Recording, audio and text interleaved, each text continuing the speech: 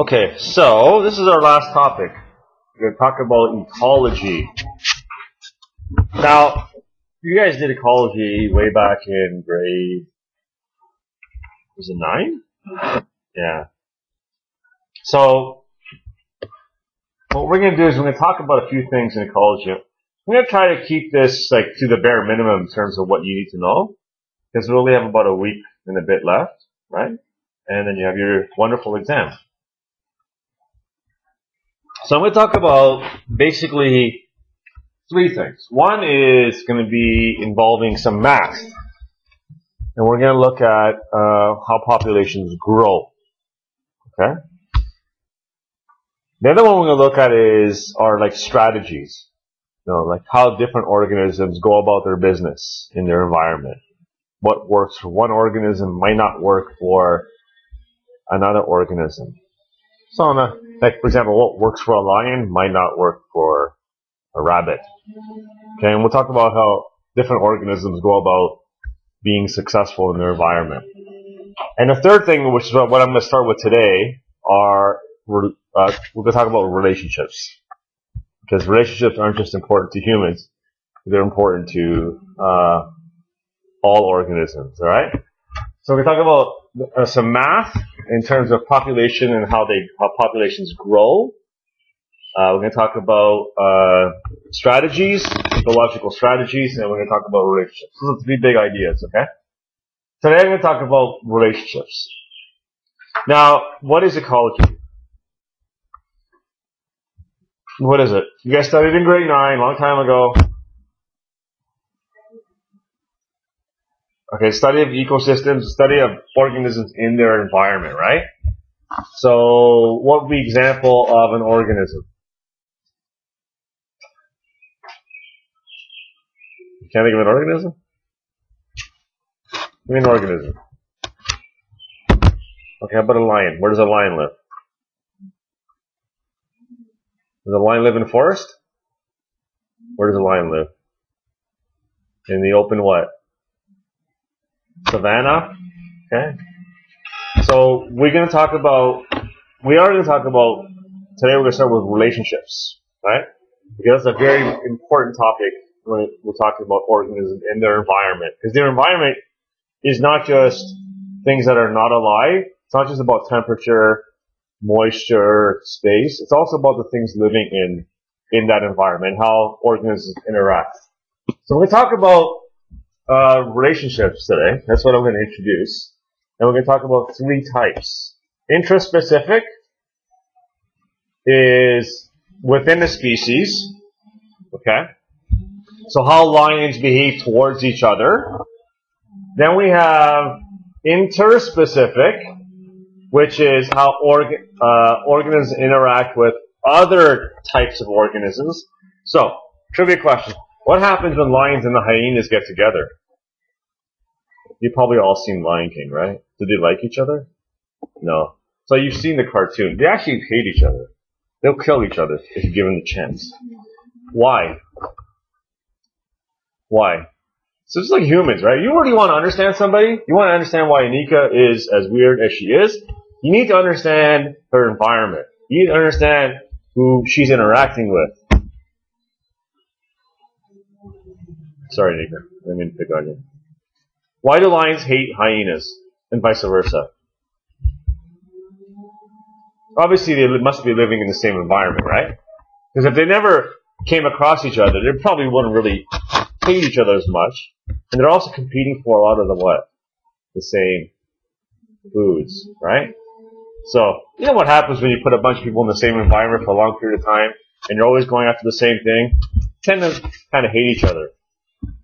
And then we're going to talk about how organisms interact with their environment. That's a 3rd type of relationship. So let me start with a picture.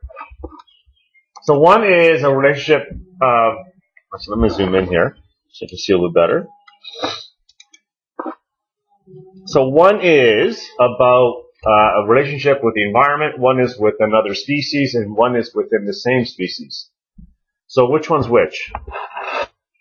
Which relationship depicts an organism with its environment?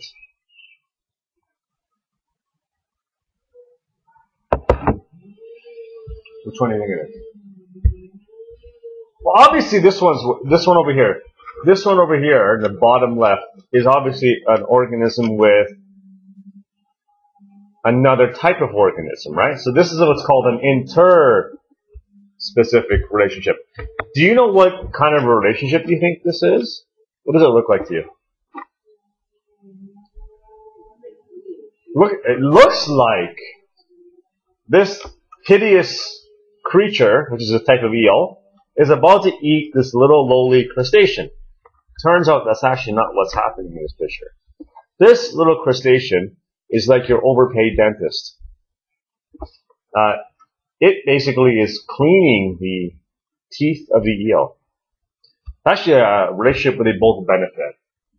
So the eel gets a nice teeth cleaning, and the crustacean gets food from whatever is hanging off those teeth. It's kind of nasty, right? This in the top right corner is an example of an organism and its relationship with the environment. This is actually human. You can tell it's human because of the clue here, because of the body temperature, which hovers between, you can say 36 to 37 and a half, right? So that's us. You can see our body temperature will go up and down depending on the time of day. You can see these are hormones like melatonin, which we never really studied in this class. But here's cortisol levels and growth hormone. You can see they're controlled by the environment. And the environment plays a very important role. That leaves us with this picture. What is going on over here? What is going on in this picture? This is an example of a relationship between members of the same species. This is intraspecific. What do you think is happening here?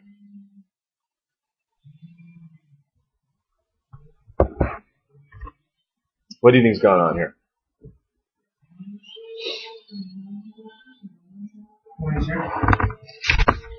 What do you think that this picture is? So do you think this bird has an issue? And maybe it's just one of those obsessive compulsives that like blue objects? And this bird has just gone around and collected all these blue objects because it has some sort of a mental illness? What do you think is going on in this picture? What do you think? Was that? Well, this actually is its little love lair. This is a male bowerbird, and what this bird is doing is trying to attract a female by presenting the female with all of these nice little gifts, okay? So what these birds do is they put up a display on the ground of all these shiny objects. Now this bird tends, I guess, I've seen other examples where it doesn't have to be blue, it could be other colors, right? I guess this bird likes blue. So collected all of these blue shiny objects and is hoping to attract a female. Isn't that cool? Is that your blue card? Like my blue car. This is a very smart bird. I have a blue car, and blue is a very good color. Thank you, sir. You're welcome. Now, let me ask you a question. With ecology, here's one of the things we'll talk about. Today I'm going to focus on relationships, right? But there's a saying that, there's nothing comes without a cost. Actually, I don't know if that's the same. But the idea is everything has a cost, right? So what is the cost of doing this?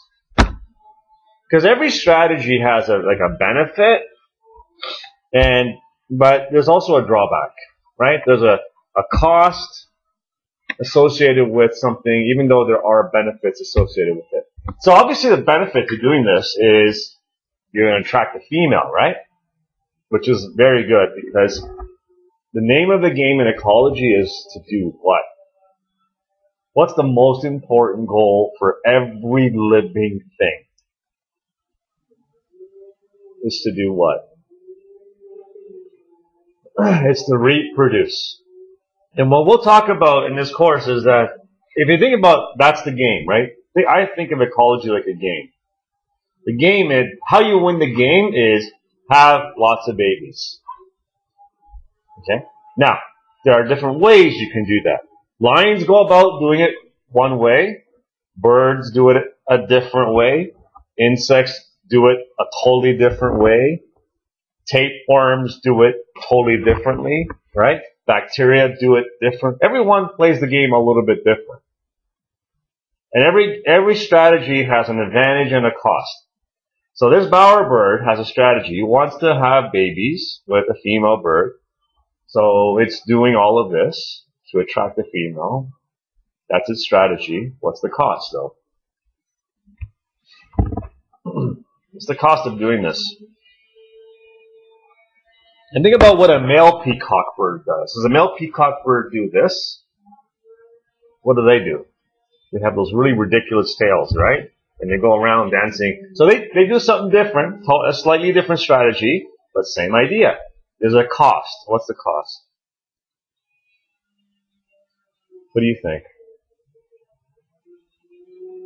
Do you think this bird is hidden? Well, first of all, can the bird be hidden? Can the bird be well camouflaged and be able to attract a female at the same time?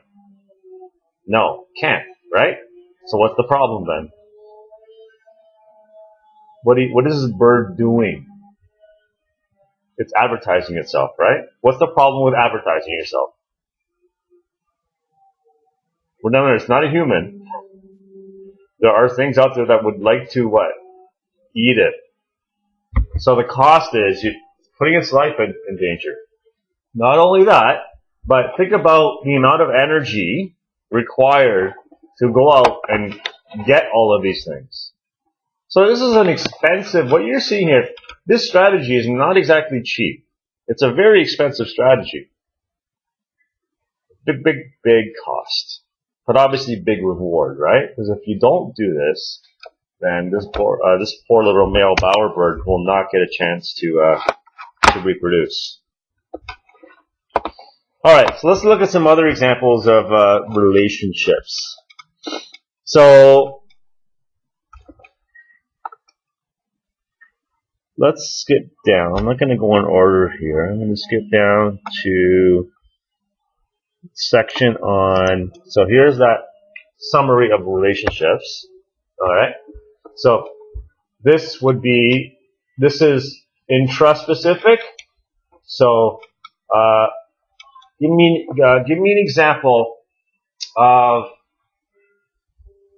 how lions are set up in their society. You guys know anything about lion society? Who does the hunting in lion society?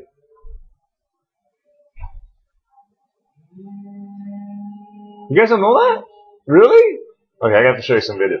In the lion society, females hunt. So they live in a group called a pride, right? They live in a group. The females do the hunting. And then the males eat first. Don't you love that? Isn't that a great society? What do you think? Now, is every organism set up the same way? No. What did cheetahs do? Cheetahs are solitary hunters. They're both cats, but they have totally different strategies as to how they go about their business. So how organisms interact with each other, that's intraspecific. How lions interact with hyenas, that's interspecific. And then we talked about the environment. So let me show you an example of a predator-prey relationship. This is an example of an organism interacting with another organism. That's what we're going to focus on today. Okay? We talked about 3 relationships. We're going to focus on this one. How one organism interacts with another one. Okay? So we'll talk about 4 types. One is predator-prey. So, do you think they're playing chase or tag? What's going on here? What's going on here? What's that?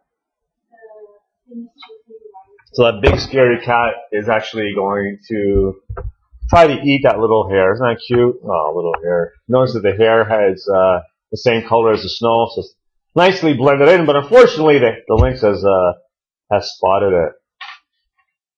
Now, this is a type of relationship called predator-prey. I'm going to show you some data. I want you to think about what's going on in this graph, okay?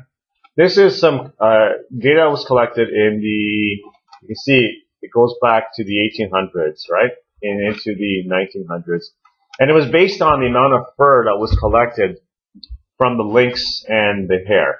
So animals that went out and caught these animals for fur were basically giving an indication of how many of these animals there were. For instance, if you had in that season lots of lynx, lots of these big scary cats, then that would show up when you go out and you look for fur by hunting these animals, right? And getting the fur. Well, if there's a lot of them, you're going to get more fur. So the amount of animals you trapped is an indicator of how many animals there are in the environment. So in seasons where there were very few hare, you're not going to go out and find many of them. So you would have caught very few of them. So this data shows that the populations of the lynx and the hare is A, stable, or B, fluctuates. It fluctuates. And you can see it goes up and it goes down. Now, what would be a reason why it might go up and down? What would be a reason? Why do you think it would go up and down? Now, one of the things that we'll do when we get to the math component of this unit, we'll actually mathematically look at growth rates and declines and stuff like that. Okay? But right now we're just going to qualitatively look at it. But eventually we'll do the math. Okay, so maybe in certain seasons there's more food available, so the populations can get bigger, and maybe in other seasons there's less food. Now, for the hare, obviously they would be eating something totally different than the lynx. The lynx would be eating the hare, right? So if you look at the lynx, take a look at the lynx's population. See how it cycles up and down, cycles up and down. Now, you'll notice, however, that the lynx's population is tied, the pattern is very similar to the hare's pattern, right? You'll notice that when the hare population peaks, the lynx population peaks with it. So you can see it. Peaks, peaks, peaks, peaks. But you'll also notice that when the hare population drops, the lynx population drops with it. And that makes sense because what are the lynx eating? They're eating the hare. So if there's not enough of them, then the lynx population drops because they starve. So what happens then? Well, you'll notice that the hare population generally tends to increase first. So you have maybe very few hare in an environment and very few lynx. Okay?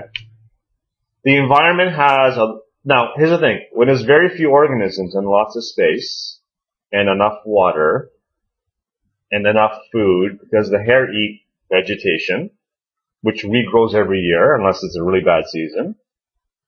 What happens to a population when you have a lot of space, a lot of water, a lot of food, and very little predators? What happens to that population? It will grow. It will grow. That makes sense. So when you have enough water, enough food, enough space, no disease, very low predators, the population will grow, and we will talk about that when we get to the section on population growth and modeling that through some math, okay? We'll talk about that later. But for now, that makes sense, right? Enough space, enough food, enough water, it will grow. The problem, though, is that the lynx are eating the hare. So as the hare become more successful, the lynx now have more what? More food. So what happens then is that the lynx are catching more rabbits, or sorry, more hare. Hare and rabbits are not exactly the same thing, but they're very similar. They're having more food available. So what happens to them? What happens to their population now that they have more food? They grow. Now the hare have a problem. What's the problem? More predators. In addition to that, because there are a lot of hare, and there's also an increasing population of predators, there's also not enough food for the hare. So the hare have two problems. They start running out of food, and they also start facing increase in predators. So what happens then? Population crashes. It goes down. And then what happens to the lynx? Their population crashes with them. Then you can see it rebound. So this is called population cycling because you can see it just goes up and down, up and down, up and down. And the lynx will follow this because the lynx is highly dependent on the hare as a food source.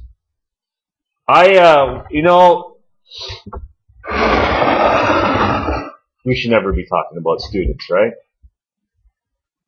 Right, as professionals, but I always remember sometimes you get like some really funny answers, and you have to just tell somebody.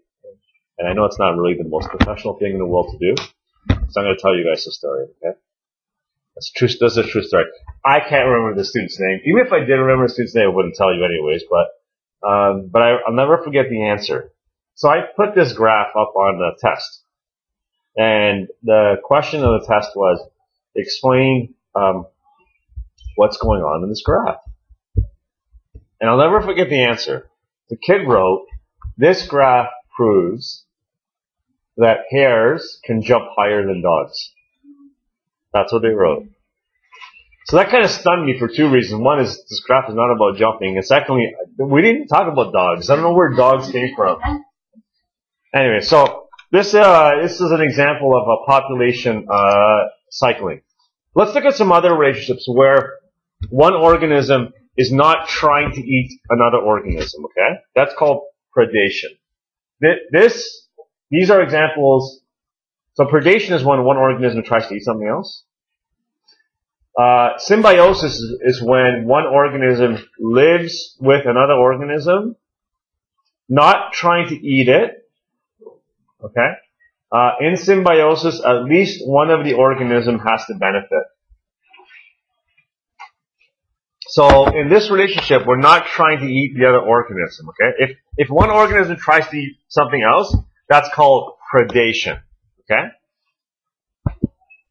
So these are the three types. There's commensalism, mutualism, and parasitism. These are relationships. In commensalism, one of them benefits, the other one is not harmed. So an example would be something like this. So here we have trees, and we have Spanish moss that's growing over the tree. Now, what happens in this relationship is the moss have somewhere to grow. So they benefit, right? But the tree that is being used as a home for the moss doesn't get harmed. It doesn't benefit. It doesn't get harmed. So that's an example of commensalism. So that would be like so I think your book might refer to it as like a plus zero relationship, where one benefits and the other one is, there's no benefit, but they're not harmed either. I think the example in your book talks about this, I think it's called a muskox, I can't remember. In the north, it's a very large animal that travels through the snow, and as it travels through the snow, it creates a path, and the foxes will follow, and as this animal travels and clears a path, it will look for little holes in the ground where they can find little rodents. Now in that relationship, so the fox has this relationship with this big mammal. The muskox doesn't benefit. Whether the fox is there or not is irrelevant. But the fox benefits. So that would be an example of commensalism. Okay? Where one benefits, the other one doesn't.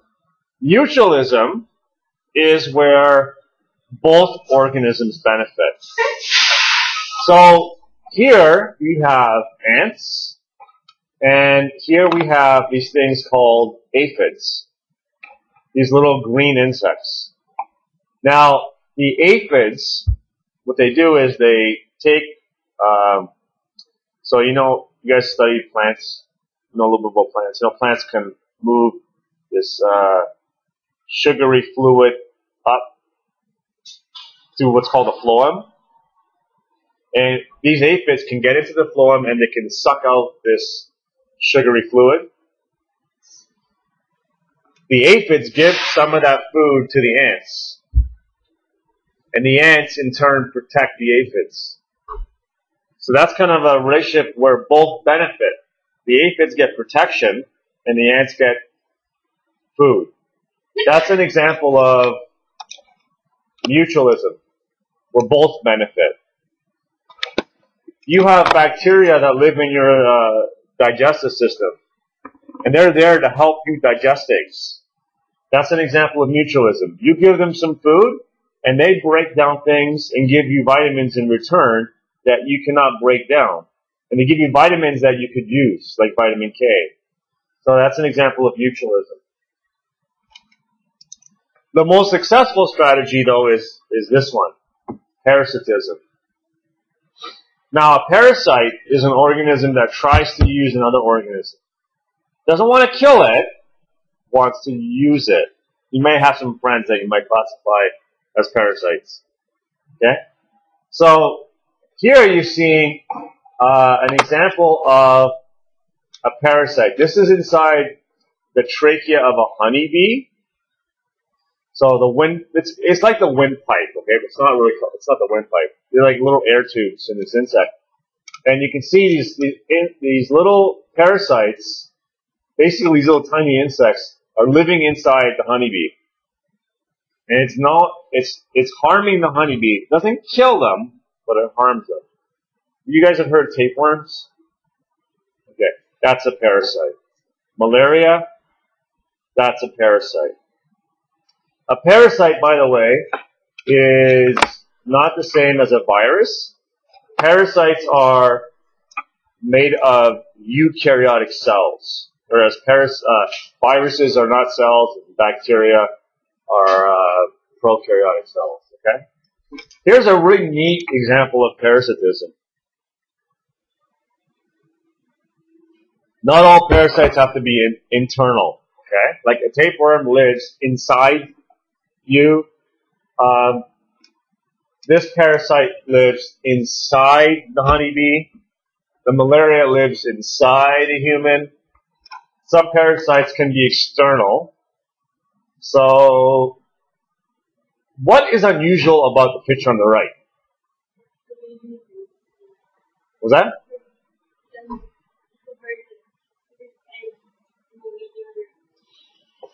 How did you know that?